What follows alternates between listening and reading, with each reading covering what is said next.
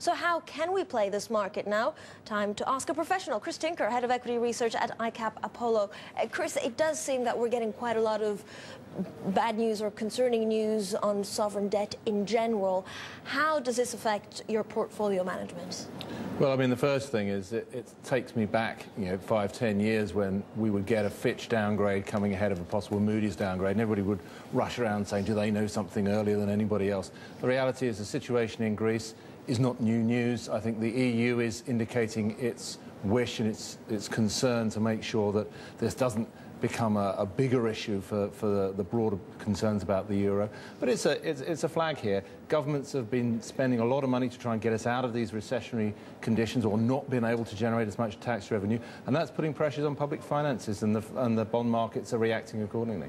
Is what happened in Dubai actually exacerbating investors' concerns? Are we actually risking a default in Greece? No, I don't think we've got a default issue here. I think taking Greece down to BBB+, obviously, once you go beyond that, then the people who can physically hold sovereign debt at a non-investment grade is going to fall away. So there's a structural shift coming. So it's an alert and it's a warning.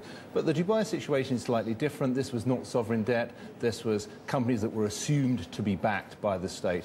I think the market's waking up to the reality that you are buying what it says on the tin here. It is not a sovereign credit, and you shouldn't really be treating it as such. Now, Chris, I spoke to you last week, and since we've had Ben Bernanke saying there's still headwinds to the U.S. economy, we're hearing from the pre-budget report today. We're also hearing that Timothy Geithner may actually extend the program into the stimulus program into October of next year. Has that changed the way you view the global picture? No, I mean, we still think that the policymakers are very intent on ensuring that economic recovery is supported by policy rather than potentially conflicted by policy going into 2010.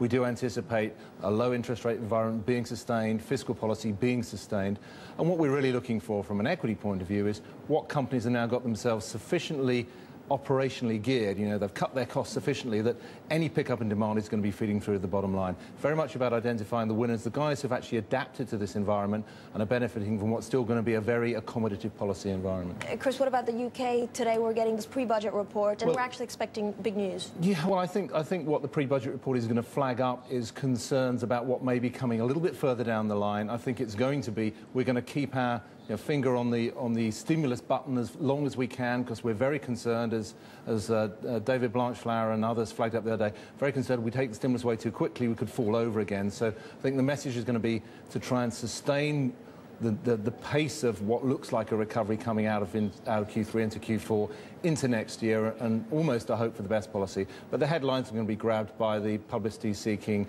comments about bankers' bonuses and everything. The reality is the policymakers are saying, we'll do what we can.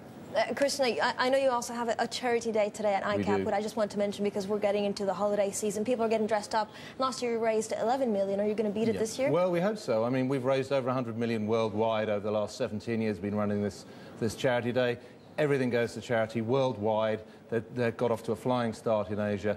The whole of ICAP dresses up in fancy dress all day. We get about 80 celebrities coming in today. It's going to be a great day. It always is. And it's the start of the holiday season for us, and hopefully for the 120 charities we're raising money for worldwide today. Chris, I want to see pictures. Thank you so much. Chris Tinker, their Head of Equity Research at ICAP Apollo. Well,